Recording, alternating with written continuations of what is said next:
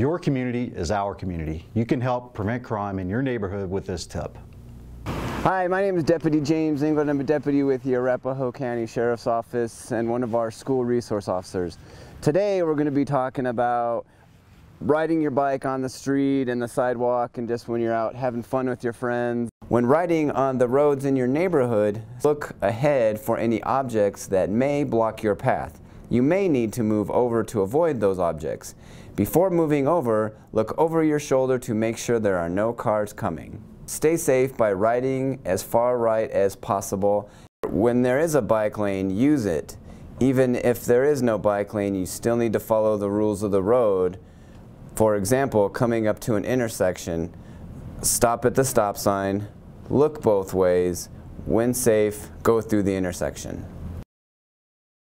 So we've been talking about riding your bike on the street. Now let's talk about riding your bike on the sidewalk. First, you want to make sure that you can ride your bike on the sidewalk. Check with your local jurisdiction to see if you can legally ride on the sidewalk. In Centennial, you can ride on the sidewalk, but you need to make sure you give room to other people using the sidewalk, somebody walking their dog, somebody going for a jog or a stroller. Make sure you have enough room. Be smart, stay safe, and see you next time for Tip of the Week. If you have a question you'd like us to answer or a topic you'd like us to cover, send us an email at acsoinfo@arapahoegov.com.